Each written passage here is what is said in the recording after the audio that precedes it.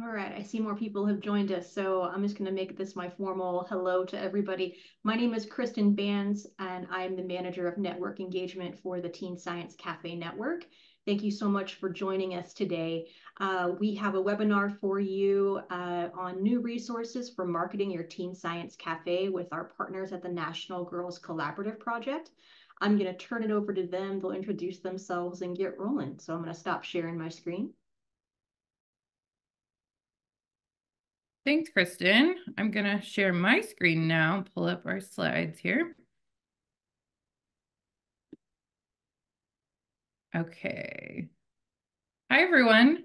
Welcome to, as Kristen said, the webinar for some new resources for marketing your Teen Science Cafe.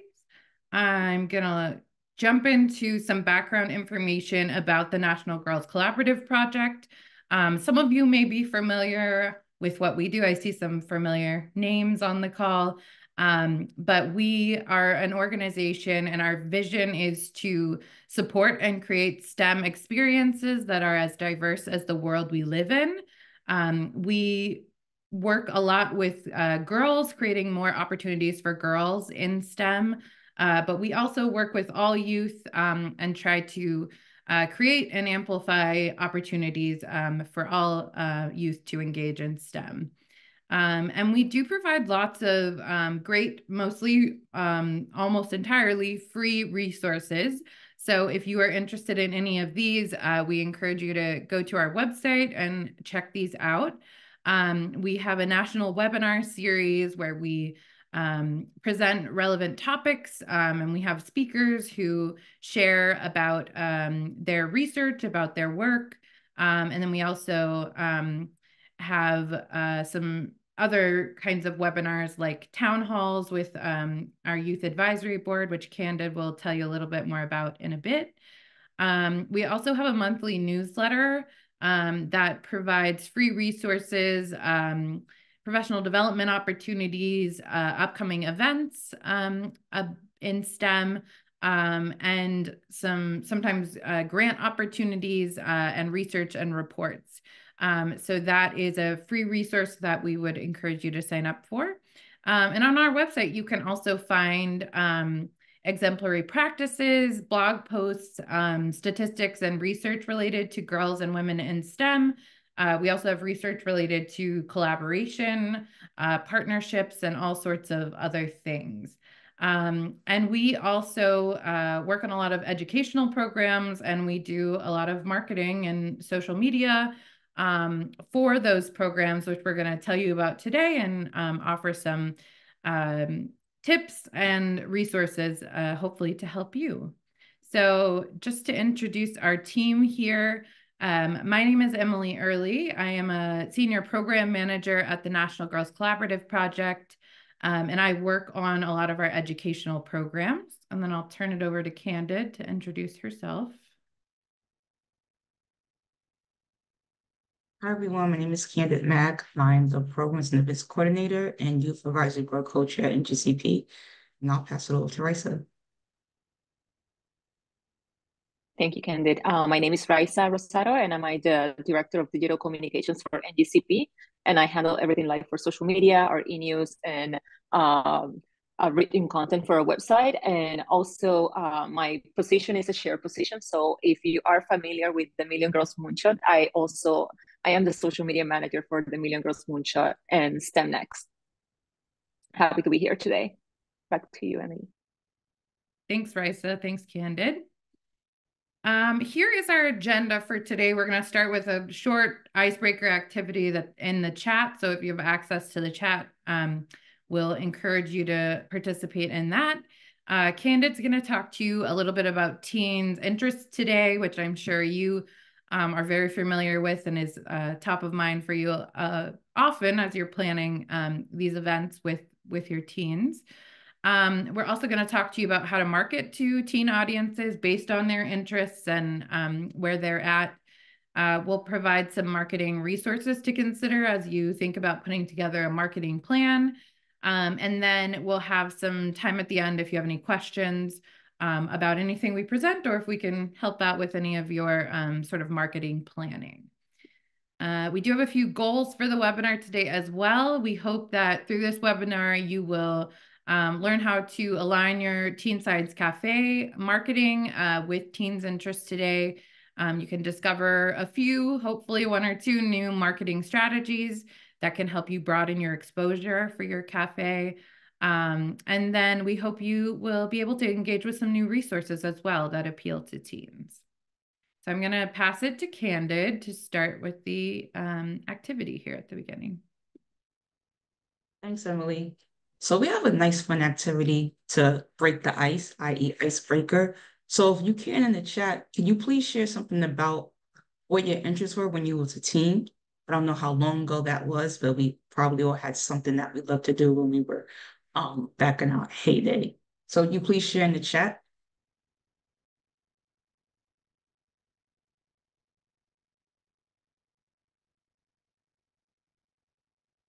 And since I posed the question, I will share some of my interests. One was I really love cars. So I attended all the car shows in New York. I had race cars. I had remote control cars. So that was one of my interests. Wow. So we have basketball, sports and drawing, reading, coming in hot. Music. I was in a high school band. Katie, I wonder what instrument you played. Theater, Emily, swim team, biking, running around the woods. I actually done that myself, living in North Carolina for a year. I ran around several woods and got lost. I don't know if we can do that today. Being outside, nature, hiking, reading. Oh, clarinet. So thank you. These are some wonderful interests. I wonder if you're still pursuing those interests, if you're still hiking, you're still swimming, if it carried on to your adulthood. That's awesome. Playing violin, uh, singing poorly at any karaoke night. I love that one. Awesome. So thank you for sharing. I think you can go to the next slide. So as I said earlier, one of my roles at NGCP is that I'm the Youth Advisory Board Coach. And through my role as Youth Advisory Board Coach, I try to create an open and engaging atmosphere. Actually, before I get to that, I just want to share a little bit about what Youth Advisory Board is. We're a total of 38 members that meet virtually once a month, and we provide feedback on NGCP's initiatives, and we also provide feedback to external organizations as well. And I just made 1 year as Youth Advisory Board Coach, and I had to learn a lot of things, and creating an open and engaging atmosphere was something that I had to learn through time, especially being virtual. So to create this atmosphere, the first thing I do is I ask how they're doing, because we have some seniors, juniors, they, from freshman to sophomore years, they go through a lot, they're involved in a lot of activities outside of school. So I noticed that they really appreciated when I asked them how they were doing. And then afterwards, at the top of the meetings, I assign breakout rooms so they can have like intimate conversations. Since it's 38 members, I try to put like 5 to 6 in the room so they can get to know each other better. Because I learned once they know each other better, when we come into the main room and have open discussions, they feel more free to talk to each other because they have a little bit of familiarity with each other when in those breakout sessions. Also learn how to listen to youth needs and ideas. When I first started, it was, I don't want to say me, but it was more not asking what they wanted to do. It was more of me like assuming. So during our meetings, I actually asked like, what are some of their interests when it comes to town halls that we put together that I'll share a little bit later. I asked them like, what are you interested in? And they let me know. I also asked them, how do you like to communicate? So that's how I learned how to communicate with youth, because I was struggling with like email communications where I'll send out an email and would it come back? I want to get a response as fast. And they like to communicate via text. So we created a group me text chain. So we can go to the next slide as to learning about their interests. As I mentioned earlier, how I asked them, like, what are they interested in? The three things that came up was artificial intelligence, climate change, and cybersecurity. And the reason why I asked is because we produce town halls quarterly. And our first town hall, as you can see in the graphic, was our impact of impact on artificial intelligence to society. Because they were very curious about how artificial intelligence will not only affect our daily lives, but affect education, affect the wealth gap when it comes to jobs. So I was surprised that they were interested in that, but what mainly surprised me was the climate change. They are very concerned about climate change. So an example of this was we connected with the Smithsonian Science of Global Goals, and we basically created a focus group to give feedback on their curriculum that they'll produce in later this year. And I've learned how big climate change, how much that means to them. And then lastly, cybersecurity is a town hall that we'll be having in the upcoming weeks. And they wanted to know about privacy data and things of that nature. So that's how I learned about their interest, was through communication, understanding how they like to communicate with, listening to their needs. And that's how we came up with some of these topics. So I'd like to ask, what are some of the topics that have resonated with your youth at a recent Teen Science Cafe event? And you could please share that in the chat.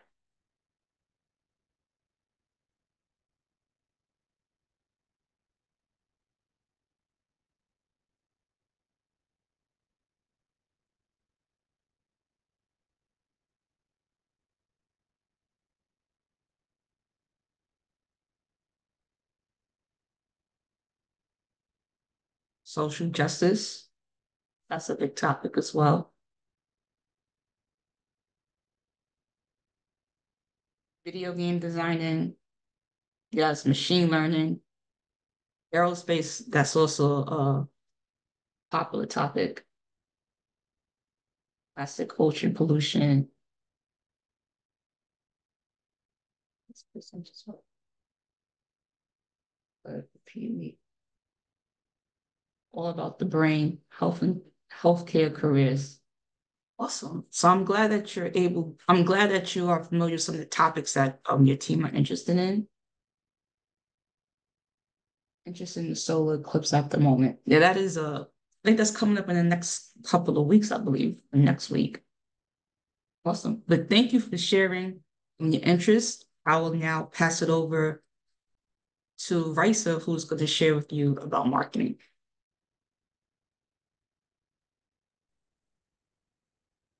Hi. Thank you for joining us. A lot of you, some of you may already know some of these strategies. I hope that you find some of this information helpful. Some of you might not know about these strategies, but one of the things that I always said when you're trying to market to a specific audience is like you have to take a step back and then first figure out what is your purpose? What is it that you're doing this? Why is that you are focusing on this specific audience? And then you can just structure your content around those key points, and then how to and leverage the unique aspects of, for example, Teen Science Cafe Network, and what is it that appeal? What is it that Teen Science Cafe Network has to appeal the teen demographic? And then from there, you go and you structure how are you gonna structure your marketing plan to target a specific audience. So first, when you're trying to market yourself, I know that a lot of us don't like to talk about ourselves, but you have to let people know in an authentic way what's your mission, and why is it that you're doing this, and for who are you doing what you do. And then stress out the importance of engaging teens in science through your mission. One of the things that I like to start, it's highlighting the characteristics of the teen audience. First, we know that they are digital natives. Digital platforms are really generational. generations don't use the platforms in the same way that other people do. Like, I guess you can see that it's in data. If you have a lot of people from different ages on your Facebook, you can tell that they use different platforms and they use it in a different way. So we are dealing with teens. They were born with these digital platforms. At least, older generations, millennials, we have to learn these new digital platforms and learn how to communicate and how to use them.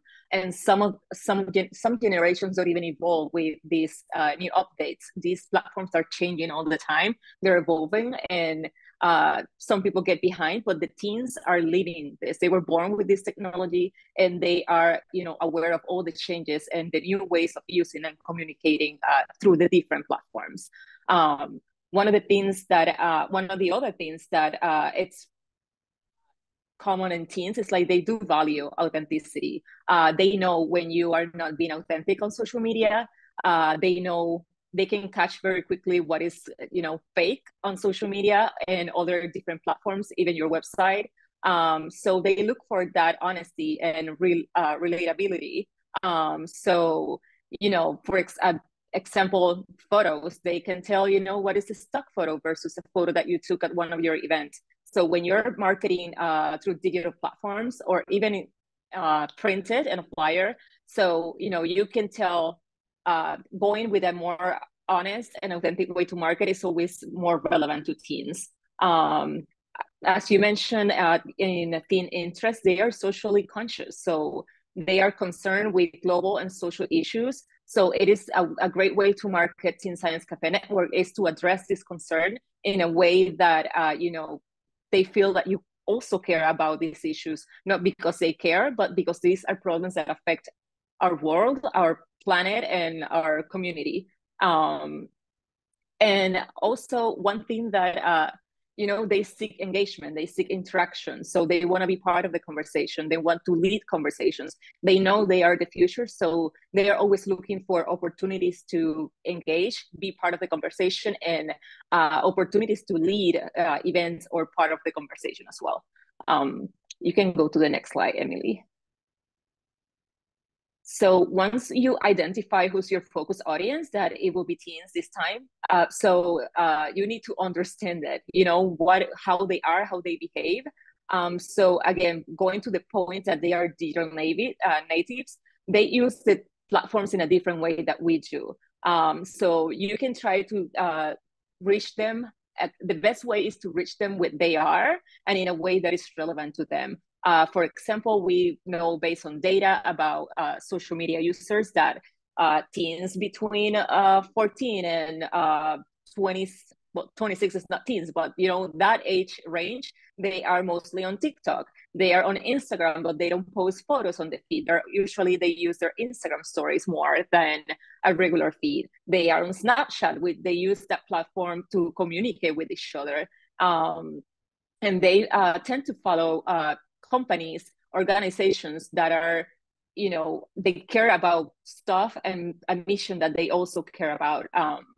And one thing is like they consume content in a digital way, but also quickly, so that comes to the authenticity. So when you're doing your marketing through digital platforms, the best way is just to feature real stories, testimonials, just show teens in events that they have participated, events that they are led by teens, Teen Science Cafe events that are led by teens, and also share about their wins and the outcomes of these events. Back to the point about being socially conscious, you can just organize, and I'm pretty sure you do, but organize events and social media campaigns around social issues or things that they really care about. Like it was mentioned on the chat, climate change, social justice, cybersecurity, AI. So those are when you find the relevancy and you learn how to talk in a way that is relevant to them, then it makes your marketing easy. And again, and making it interactive, ask questions, do polls, reach out to teams directly and use them to market your own events, and ask them to contribute to your marketing efforts. What do they think about this specific campaign? As an example, with the Million Girls Moonshot, we have a youth ambassador program called the Fly Crew. So we met with them, once a month. We have a Discord channel where we share, hey, this is a topic that is trending right now. What do you think about this? Do you think the Million Girls Moonshot should do this, should participate? So that's a great and easy way to involve them in these decisions and your marketing strategy. You can go to the next slide. Okay, so, and tips and strategies to elevate team voice and choice. It's, we also say what is good messaging versus bad messaging. They always like to feel empowered. We want to use language that is relevant to them, but also they don't want to see older people using slangs or jargon that they might feel, it may not feel authentic. So it's just finding that common ground. We tend to use some more academic language in our marketing efforts. So how can we make it in a way that it is good for a 14-year-old, but also for a 45-year-old? So find that common ground in your messaging. Again, being authentic, genuine, relatable, and just try to be as real as possible, addressing their interests and their concerns. Include call to action. This is important. Like when you are sharing content through social media, website, like, why are you doing this? How do you want them to react? What do you want them to do? Whether it is to sign up to a webinar, to participate in a poll or on a survey, always include a call to action so they know what is it that you're expecting from them. And also, visual and be interactive. You utilize a lot of ways of media, not only photos, but videos. Some of you might use GIFs, some of you might play into memes. Try to understand how is it that they communicate, and adjust your strategy to play into that game. And of course, bad messaging, like, we don't want to talk down to teens. Teens, they live in a reality that sometimes we are not aware, because they are living this every day. So avoid to be patronizing or try to oversimplify your message. Like, they will know when you're trying to do that. Don't try to be overly promotional. They know when we're trying to sell, or we're trying to tell them. One thing that I like to say always is like, they know vegetables are good. We don't have to tell them that vegetables are good. We just need to present the vegetables in a way that they will like to eat them. So don't try to force your message. Again, be as honest and authentic as you can. Be relevant. Like, they don't know about things that happen in 20 years ago. They might know, they might not know. Like, try to involve yourself in things that are happening today that might be relevant to them. And also, when you do your social media or your printed communication, don't make it too text heavy. I remember when I was in college, if you will give me a flyer that it was this long, I was like, I don't have time to read that. I have a lot of stuff that I need to read for my assignments, so I don't have time to do this.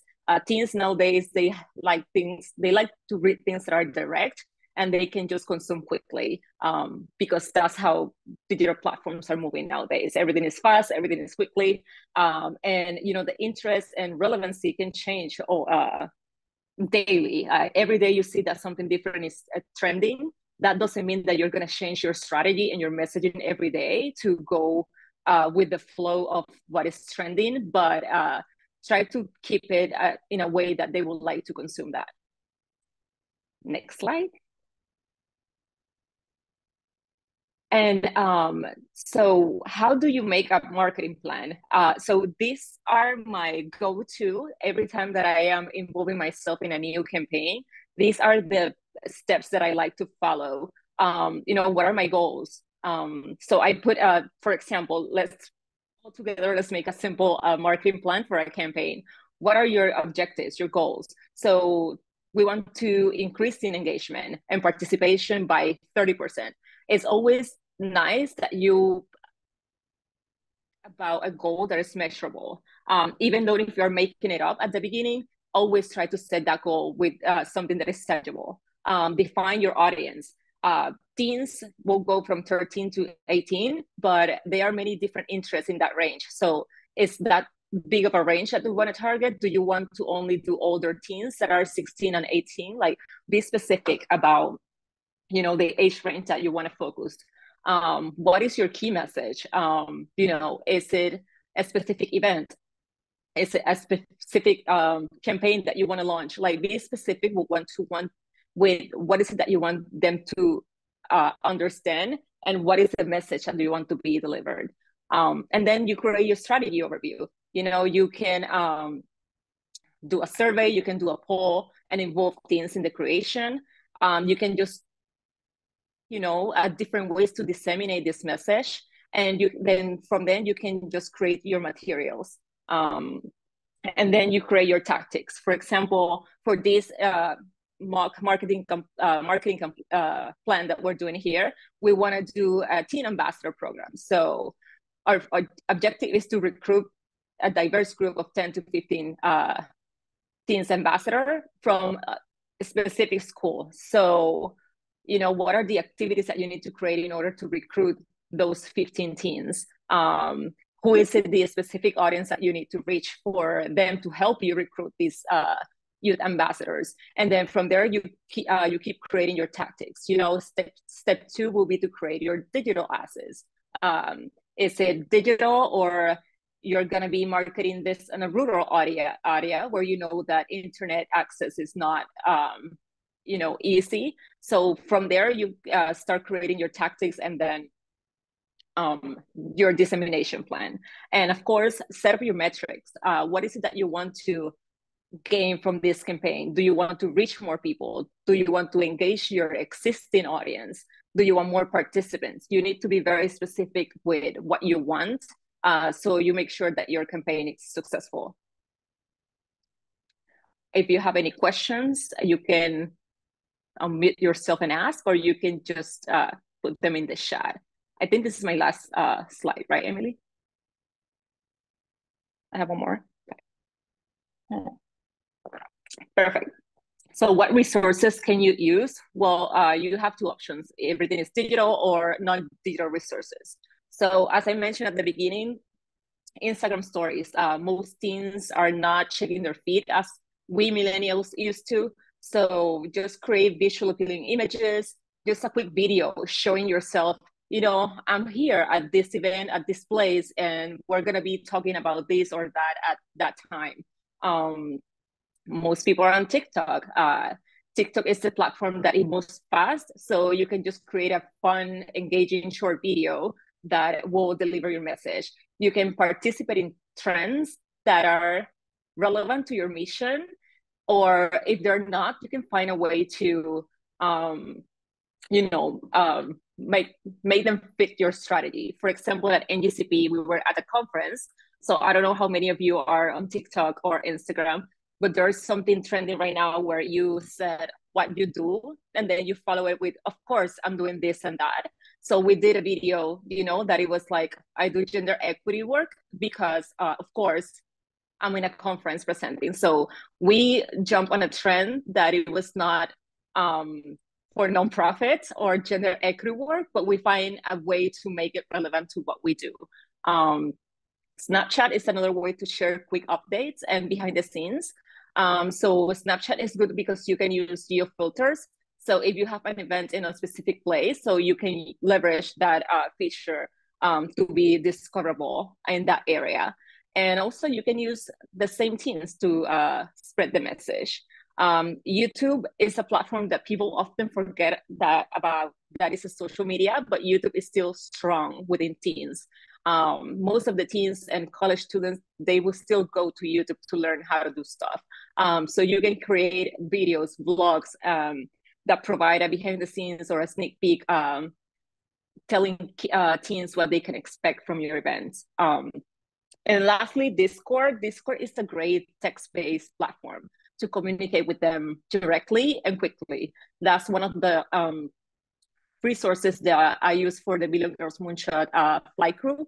And, you know, I am communicating with them all the time, and the response is great. And they usually respond to my requests very quickly. And again, if you are in a place or you're trying to market your events in a place that you know that digital is not strong, or there's like a lack of access to these platforms, you can always reach out to schools and try to make partnerships with the schools. You can distribute your flyers, posters, brochures. Community centers and libraries is another great way to promote your events. You know, leave a flyer on a bulletin board. The tables, that is old marketing, but it still work.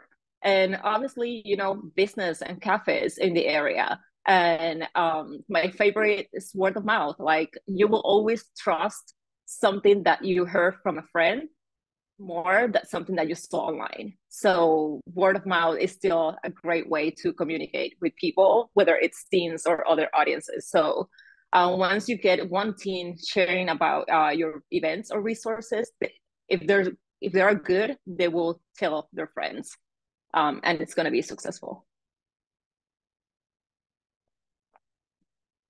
Any questions? We have one more resource we want to share, but we'll see if there are any specific marketing questions that Raisa can answer. Any questions about situations you've run into with your marketing? We're happy to sort of help you on the call if there's anything. Alex said, how much time do I spend?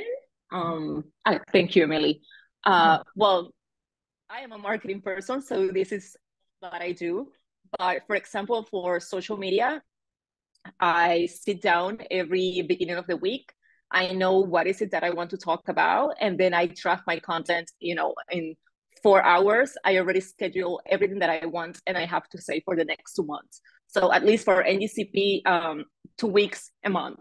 Sorry. So for NGCP and Million Girls Moonshot, everything is scheduled ahead. And why do I do that? Because most of the events and webinars, I already know when they are happening. So it's good for me to start promoting those 2-3 weeks in advance.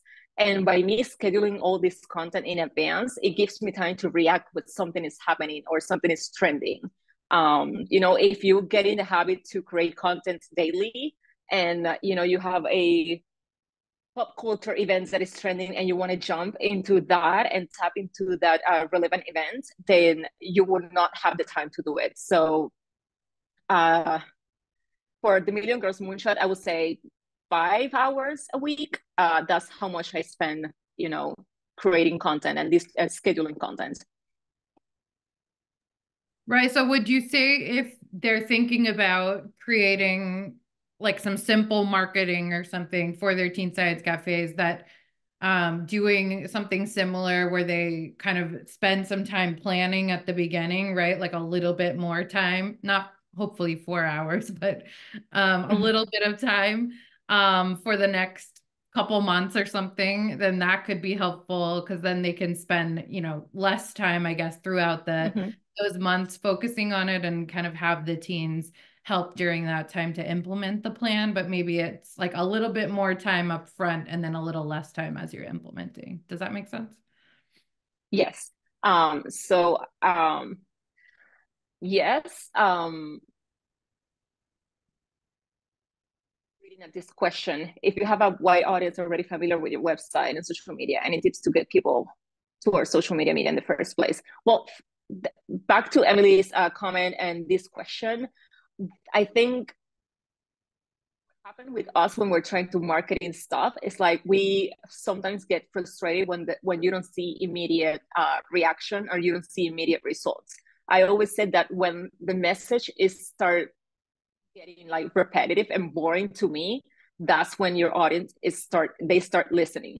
So don't be afraid to share the same event twice a week for 3 weeks, or you know, for a couple of months. Don't be afraid to be sharing about your mission or your organization every day. because the algorithm changes, and you know, you might have a wide audience, but sometimes they're not engaged at the same time. So I would say just trying to find a rhythm that it works for you. Try to find a time that works for you. For example, with NGCP and Million Girls Moonshot, we know that our main audience are educators and teachers.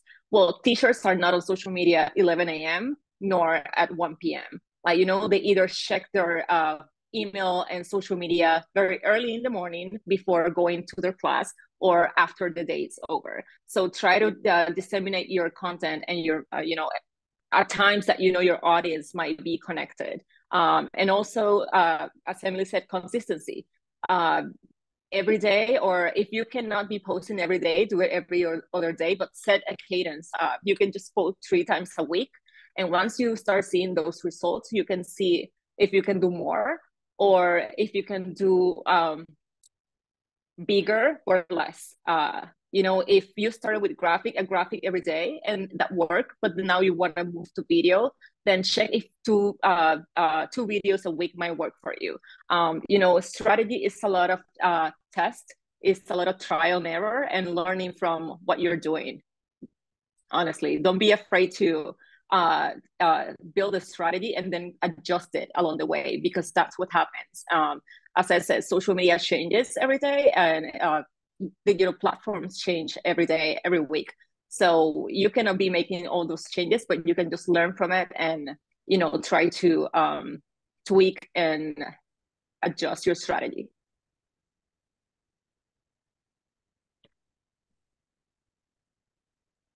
Kristen said dedicated marketing teams. Yeah. Okay. Some cafes have dedicated marketing teams. How can they advocate for these practices if they are already not in use? Well, how do I advocate for practices? It's just data.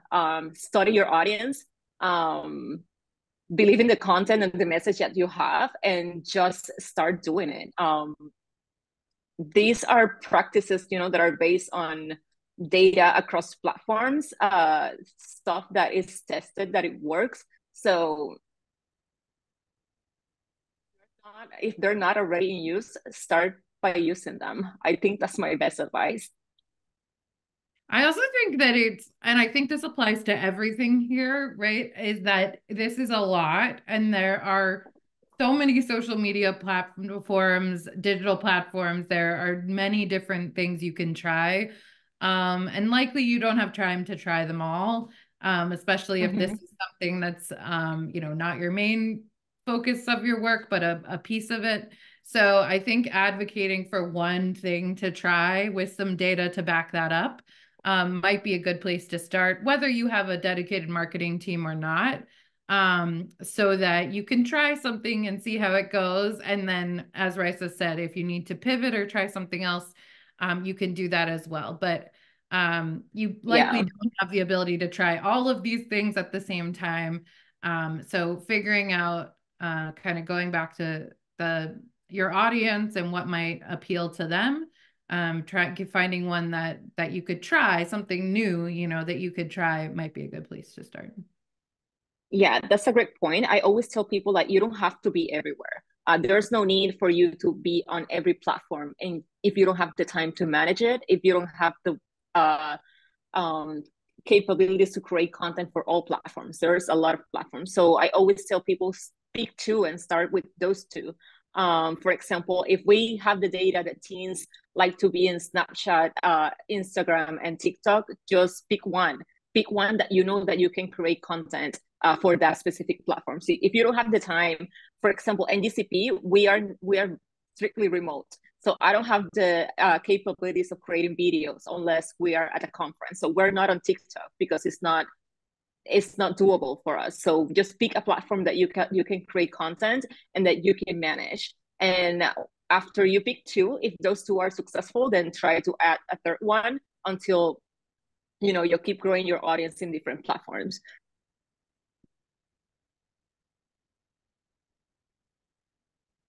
Okay, I'm going to move on, I think, just to the last resource we want to highlight for you all, but we will likely have some more time at the end. So if you have additional questions, feel free to add them to the chat.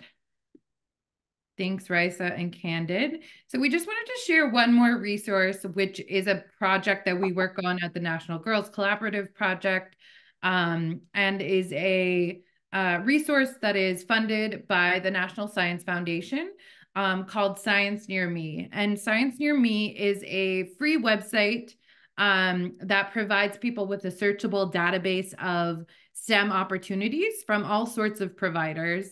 And we are studying how the public uses Science Near Me. We have a research team at Oregon State University who is studying how a digital tool like Science Near Me can help the public engage in more STEM opportunities, how they move across domains, so areas of interest in STEM. And we're also studying how to improve the site to increase public engagement. So here's just a quick screenshot of the site. We did want to invite you, if you are interested in becoming a partner and adding your Teen Science Cafe opportunities to Science Near Me, we would love that. There are teens that use the site, which we know through some of the data analytics that that are publicly available on the site. But you can also use the site to browse STEM events that are happening near you. I will put in the chat in a moment the link, but it's sciencenearme.org. And then as a partner, if you were to add your science cafes, you would get some amazing data, including where people are finding your events, if they're clicking through from Science Near Me to your website. You can see demographics of the people looking at your events. So these are some great marketing tools if you become a partner. And we also just wanted to highlight some of the benefits of Science Near Me. It does offer broader exposure for your events and programs. There are multiple ways to connect your science cafes to Science Near Me. You can have a customized version of Science Near Me that you could add to your website, or you can just fill out a simple form to add your cafes to the website. There's some really simple kind of low lift options and then some more technical options. You can also see what other STEM organizations are offering, what kinds of events. If you are looking for other topics for your cafes, there are some great sort of resources and other events you can learn from. And then, as I mentioned, the data analytics, if you're looking for more marketing tools and marketing analytics to see what sort of events are getting traction, to see who's looking at your events, all of that is available in this free tool. And then we also provide support on the project team and will help you tap into a national community of other STEM partners who are adding their events to Science Near Me. So if you are interested in this, you can email us at info@sciencenearme.org, which I'll put in the chat. And then we also encourage you to just check out the site if you want to browse STEM events that are happening near you. Yes, Amy, it is a free, absolutely free resource. So we understand a budget of free very, very well. That is something we also often work on. So it's a free resource funded by the National Science Foundation. So if you'd like to get involved and get your science cafes in there, we would absolutely love to connect with you. So you can always email us. And that is all of our slides. You don't have to raise your hand if you have a question. I'll pull the slides down actually, but we have a little bit more time. If anyone has any questions, we can answer about marketing or any of the resources we've shared. Okay, if there aren't any questions, we'll probably end a little bit early, but I'll turn it back over to Kristen to close this out. Thanks, everyone. Thank you so much for joining us today, everybody. I'll be posting this webinar on our YouTube channel soon. And I just want to thank everyone again at National Girls Collaborative Project for joining us today for all those helpful tips. And again, please check out Science Near Me. It is a free resource and it will definitely be beneficial for your cafes to be located on that resource as well. Thank you, everybody. Have a good rest of your day.